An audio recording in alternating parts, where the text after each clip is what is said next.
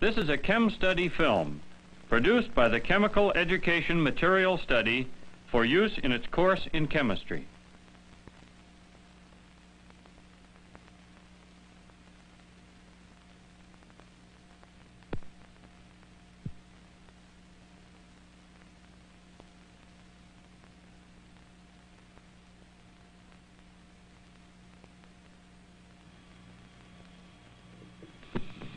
Here is a piece of metallic sodium in a beaker. In this container, we can warm the sodium and at the same time surround it with chlorine gas.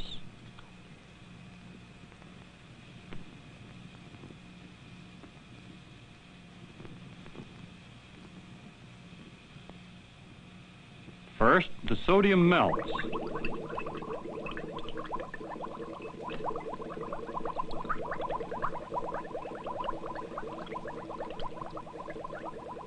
Then, as it vaporizes, the reaction begins. In this reaction between sodium gas and chlorine gas, each sodium atom loses an electron to a chlorine atom, and the ionic substance sodium chloride is produced. In the reaction, a 3s valence electron from each sodium atom has been transferred to a chlorine atom, as shown on these orbital boards.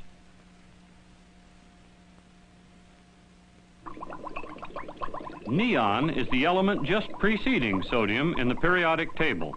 It has only one electron less. Let's see if neon reacts with chlorine. First, the beaker is filled with neon. Then it is heated, just as we heated the sodium. Moisture condenses on the outside of the beaker at first, but it disappears as the beaker warms.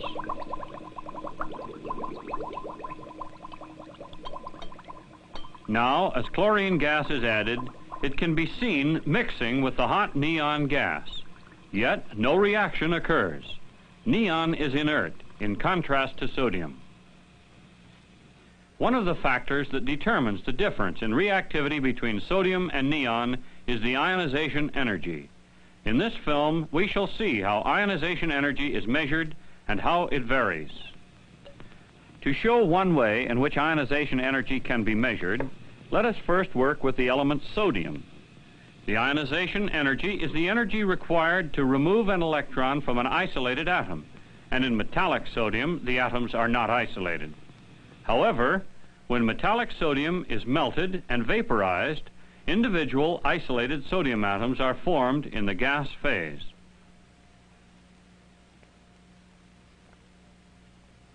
This representation of an isolated neutral sodium atom will help to show what is meant by ionization energy. When a sodium atom absorbs energy, for example from a photon, the single valence electron may be ejected, leaving a sodium ion. This is the process that occurs when we measure ionization energy. Ionization energy, then, is the minimum energy needed to remove an electron from a gaseous atom. The energy needed to ionize the atom can be delivered to the atom in the form of light, heat, or electron bombardment.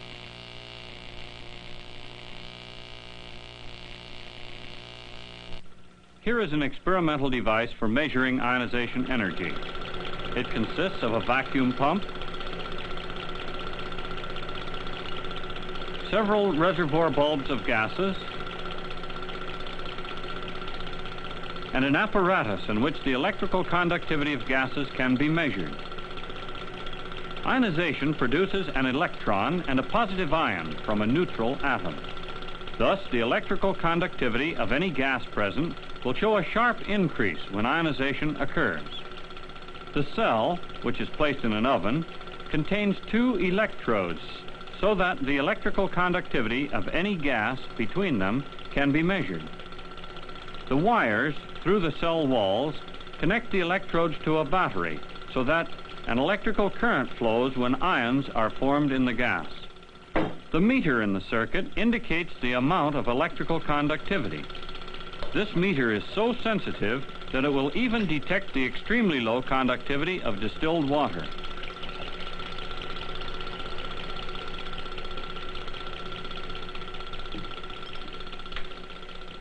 As sensitive as this meter is, we are still unable to detect any conductivity in the empty cell. If a gas is placed in the cell and the meter shows that current is flowing, it is due to ionization of the gas. For this experiment, the source of energy used to ionize the gas will be light from a mercury lamp. The light is directed by a series of mirrors through a quartz prism.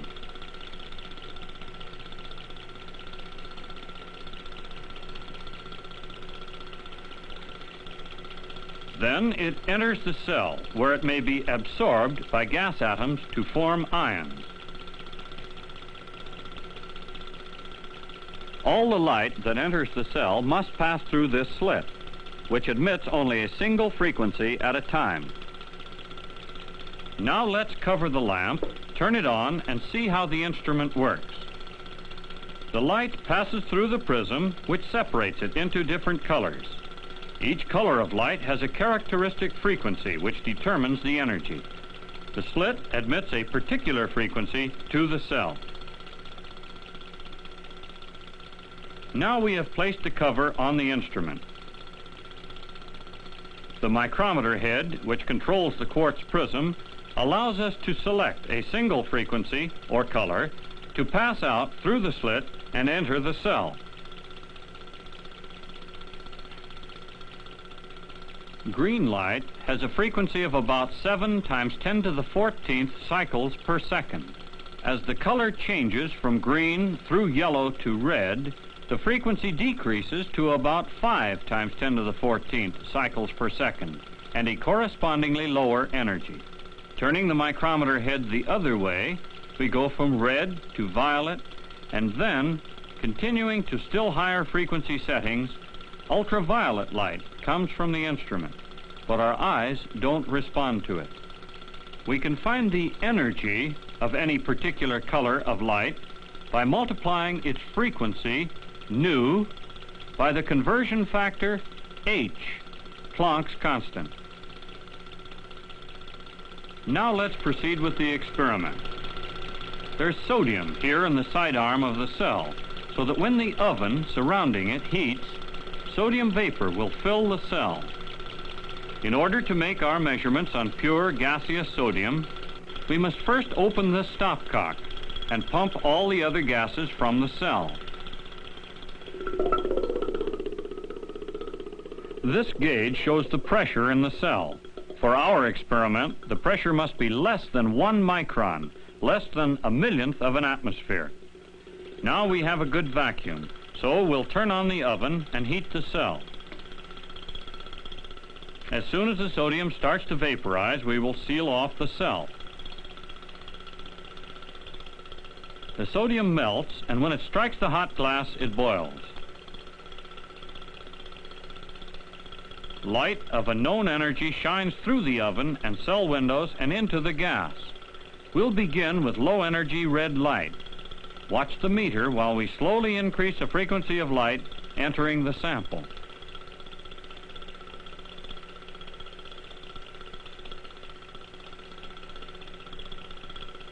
There, the meter reading becomes large, indicating a large increase in the conductivity of the gas.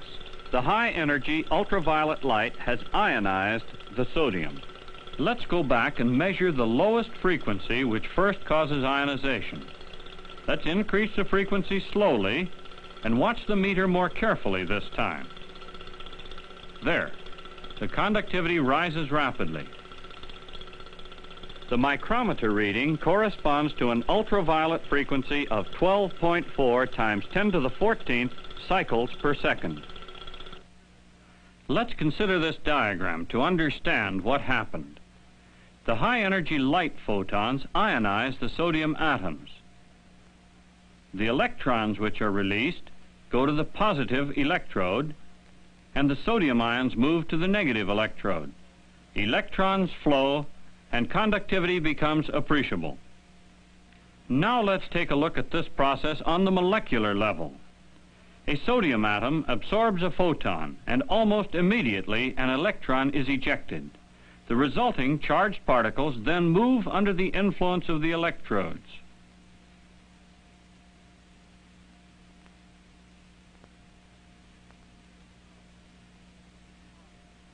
This process is called photoionization. A sodium gas atom plus a photon gives a sodium gas ion plus 1 electron. With this equation, we can calculate the ionization energy of sodium. We have determined that nu equals 12.4 times 10 to the 14th cycles per second in this equation. Now, multiplying by the conversion factor, H, 9.53 times 10 to the minus 14 kilocalorie second per mole, we find the ionization energy of sodium is 118 kilocalories per mole. Considering the simple apparatus which we have used, this value compares well with the accepted value of 118.4 kilocalories per mole. We have demonstrated that one of the ways to measure ionization energies is to use photons to provide the energy for ionization. Another way is through bombardment with fast-moving electrons. This alternate method permits us to check our earlier result, and it can readily give much higher energies. In this cell, we generate electrons and make them move very rapidly by strong electrical forces that can be easily controlled. A diagram will help clarify the experiment.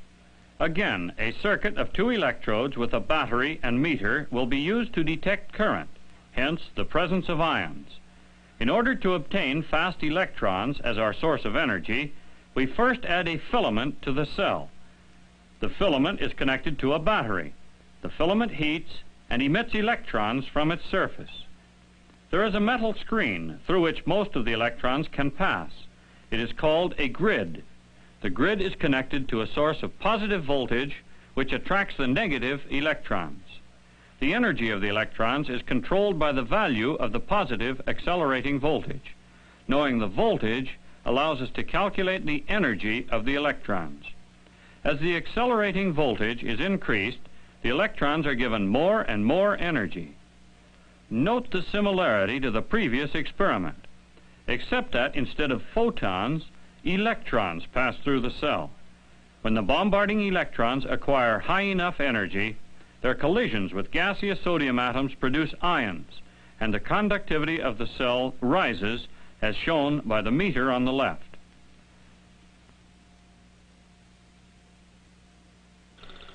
Now let's proceed with the experiment. Once again, all other gases must be removed from the cell. Again, we'll use the vacuum pump. The gauge shows that there is a good vacuum. When the cell reaches a temperature sufficient to vaporize the sodium, we can begin. Now we're all set. As the accelerating voltage is increased, the bombarding electrons carry more and more energy. Very little current flows through the sodium vapor, as shown by the ammeter on the left, until the voltage reaches a critical value. Then the current shows a rapid rise. Let's repeat, this time carefully reading the accelerating voltage at which a large increase in the current occurs. These random fluctuations are not meaningful. There, ions are now being produced. The voltage meter reads 5 volts. On the molecular level, an electron with sufficient energy ionizes a sodium atom, producing a second electron and a positive sodium ion. The sodium ion is attracted to the negative electrode, and the electrons are attracted to the positive electrode. The process of exciting a sodium atom so it can eject a 3s electron is represented by this equation. The energy comes from the bombarding electron, shown on the left. The ionization energy of sodium can be calculated from the measured accelerating voltage of 5 volts. An energy of 5 electron volts was given to each electron. We can change the units to kilocalories by multiplying by the factor 23.1. Thus we obtain about 115 kilocalories per mole with an uncertainty of about plus or minus 10. This is good agreement with the value determined by the photoionization method, 118. Now let's use this electron bombardment method to measure the ionization energies of some inert gases.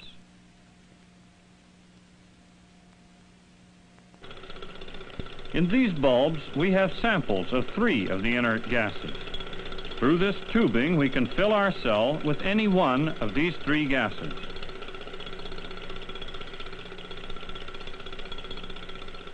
Let's start with helium.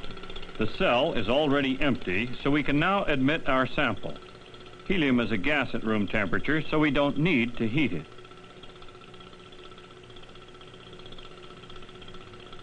It takes a voltage considerably higher than that for sodium to cause the ionization process to begin. Now watch the meter on the left.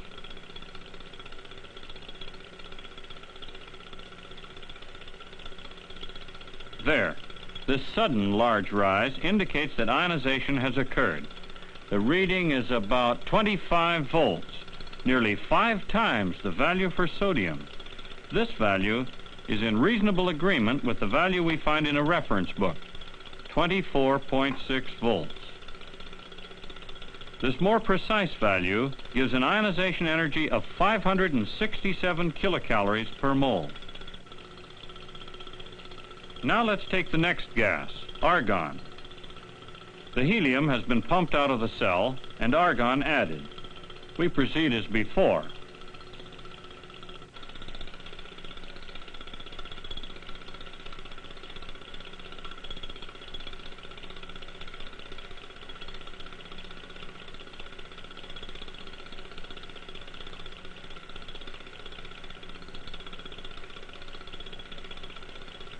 There we go. Ionization begins. The reading is about 16.5 volts when ionization occurs. The accepted value is 15.8 volts, which corresponds to 363 kilocalories per mole. Now let's try the third gas. The argon has been removed, so xenon can be added to the empty cell. Now we're ready to measure its ionization energy.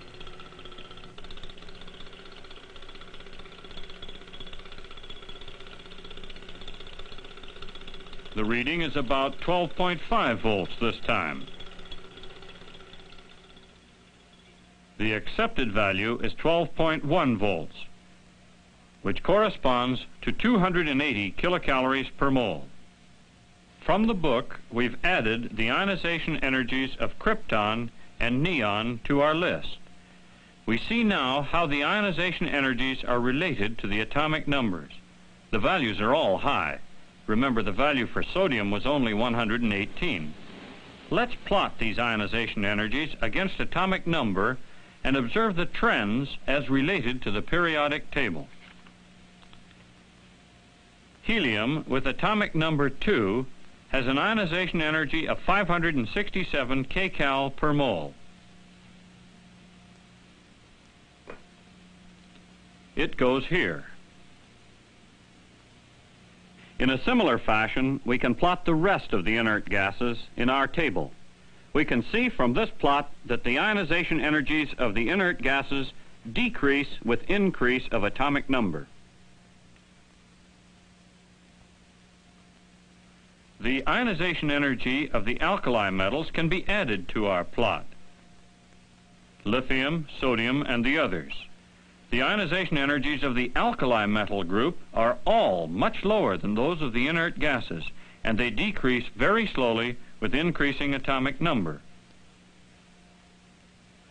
With this same chart, we can show the ionization energies of many elements. Within a given row of the periodic table, the ionization energy tends to rise as the atomic number increases. This characteristic trend is repeated in each row, the same sort of repetition we find in the chemical properties that give rise to the families of elements. We shall find that the ionization energy aids us in explaining the existence of these families. Ionization energy, then, is the minimum energy needed to remove an electron from a gaseous atom. We have explored 2 measurement techniques: photoionization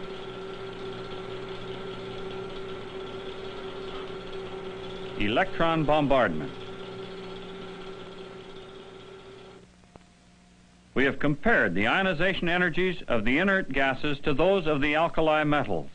We have indicated how, across each row of the periodic table, the ionization energies regularly increase, forming a pattern which not only helps us explain the regular trend in chemistry from element to element, but it helps us understand the very existence of the periodic table.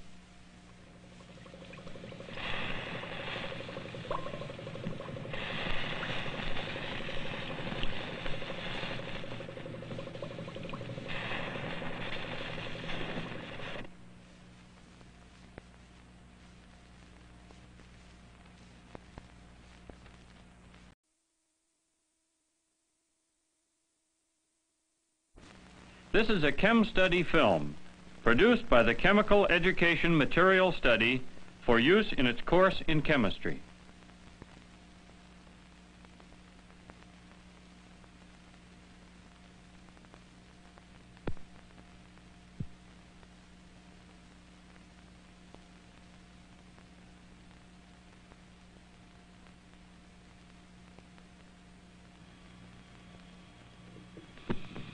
Here is a piece of metallic sodium in a beaker. In this container, we can warm the sodium and at the same time surround it with chlorine gas.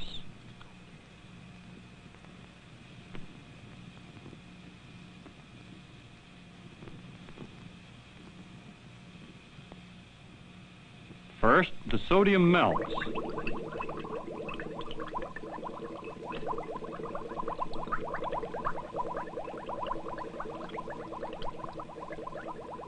Then, as it vaporizes, the reaction begins. In this reaction between sodium gas and chlorine gas, each sodium atom loses an electron to a chlorine atom, and the ionic substance sodium chloride is produced.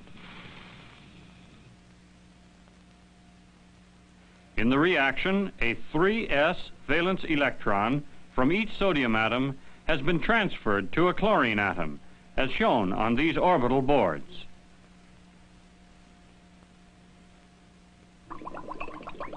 Neon is the element just preceding sodium in the periodic table. It has only one electron less. Let's see if neon reacts with chlorine. First, the beaker is filled with neon. Then it is heated, just as we heated the sodium. Moisture condenses on the outside of the beaker at first, but it disappears as the beaker warms.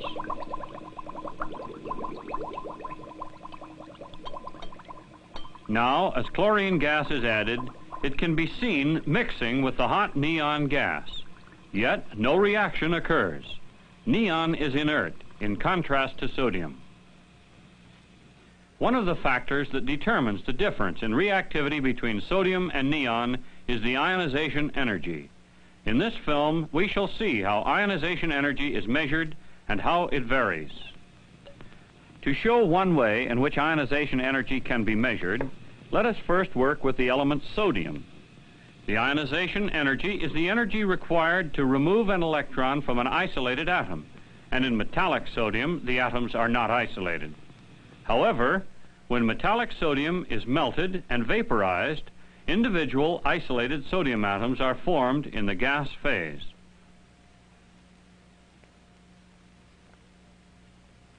This representation of an isolated neutral sodium atom will help to show what is meant by ionization energy. When a sodium atom absorbs energy,